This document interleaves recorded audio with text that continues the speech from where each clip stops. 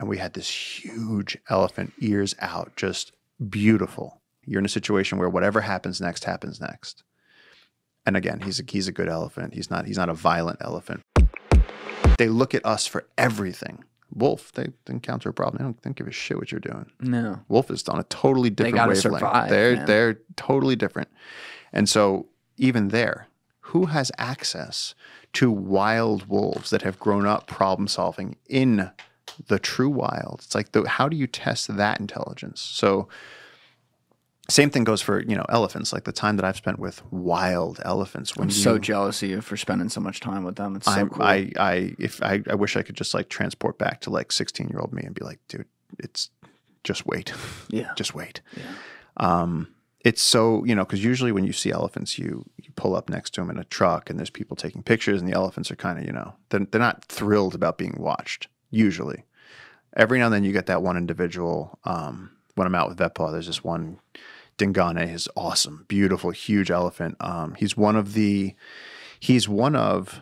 there's a problem happening right now where, I got to get this right or else people come after me. Poaching has brought down the size of African elephant tusks to the point that some African elephants don't even have tusks. It's a huge genetic problem. It's a huge genetic problem. Century. Yeah. An elephant without tusks is a huge problem. That's a terrible shame. And so on Buffalo Kloof, where they're doing such incredible work, they've brought in Dingane to mate with the matriarchs of these other herds, and he carries the big tusk gene, the huge tusks, and so we really want to have him pass that on. So he was young and he came to the reserve with a collar on, a transmitter, so they could always know where he was in case he broke out. Instantly, there'd be people trying to kill him. So for his own safety, he had to have that collar on.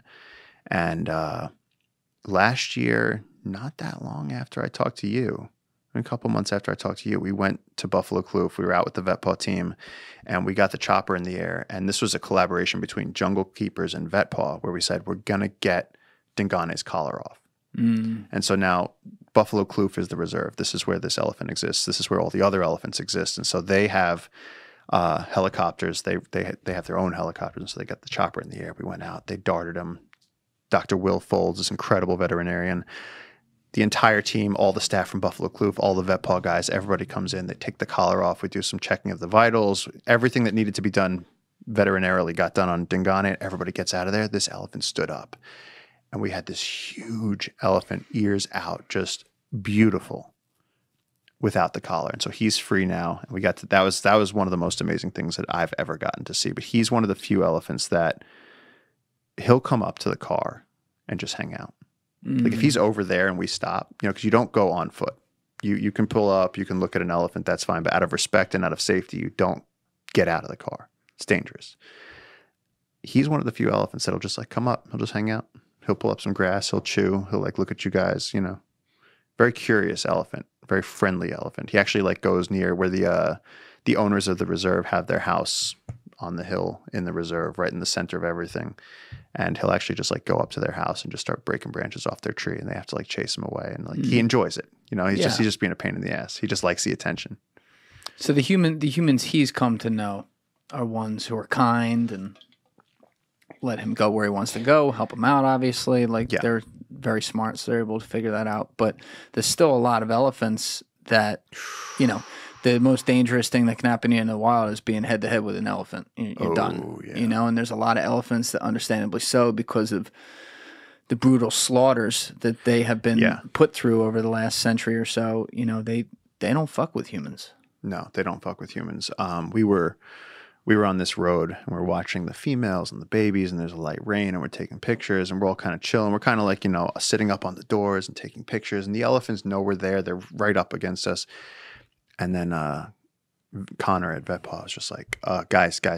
We look down the road, and the biggest bull on the reserve, this bull Kester, is coming. It came like a black cloud. It looked like a thunder cloud. This thing walked down the road, and everyone, it was just like, get in the car. We might have to back up. It was just, you just don't know. Is it staring at you? He's looking at us. His ears are out. He's just like, this is my road. Why you're so at their mercy. If they want to flip the truck, they flip the truck. They want to crush your skull, they crush your skull. You feel the control. Every day we're like, if I want to go do that, you no longer have you want. You're in a situation where whatever happens next happens next. And again, he's a good elephant. He's not a violent elephant, but you're on your best behavior when Oh he's yeah. around. It's actually a very humbling experience being around an elephant like that, a big dominant male. They actually, I believe that he killed another one of the males. That I forget if he gored him or pushed him off of a cliff, but Oh, that's nice. yeah. And that was another one that they had brought on with the big tusk gene that they were really hoping was going to mate and make the elephant population there grow and everything else. And this guy was just like, nah, that's not going to happen. Here. That's not going to happen. I'm king of this jungle. Yeah. Have you, besides that one you just laid out, though, have you personally, like when you've been on the ground, not in a truck, had any close calls with elephants in India or Africa? Not in Africa. Africa, I've always been extremely responsible and always followed the rules. But India. But India, yeah, I was out one day, and I actually was trying to be very, very careful. I was already very aware of how dangerous elephants could be, and in India, you have wild elephants living in between human society of 1 billion people, and elephants. The South India has the largest remaining population of Asian elephants. So this